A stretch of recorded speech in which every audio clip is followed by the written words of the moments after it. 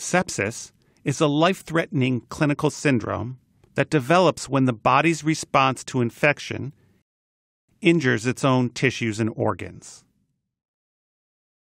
Clinical criteria for diagnosing sepsis were first proposed in 1991 and last updated in 2001. But a lot has happened since.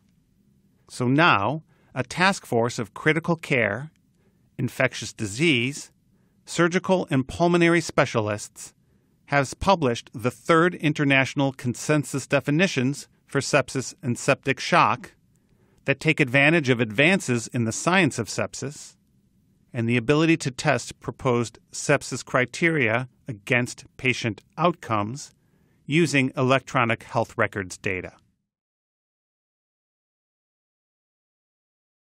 The group defines sepsis as life-threatening organ dysfunction caused by a dysregulated host response to infection. In clinical terms, patients with sepsis have suspected or documented infection and an acute change in the sepsis-related organ failure assessment or SOFA score of greater than or equal to 2. The group recommends use of a bedside score, the quick SOFA or Q SOFA score, comprising an increased respiratory rate, alterations in cognition, and low blood pressure, to identify patients outside critical care settings with suspected infection likely to have poor outcomes typical of sepsis.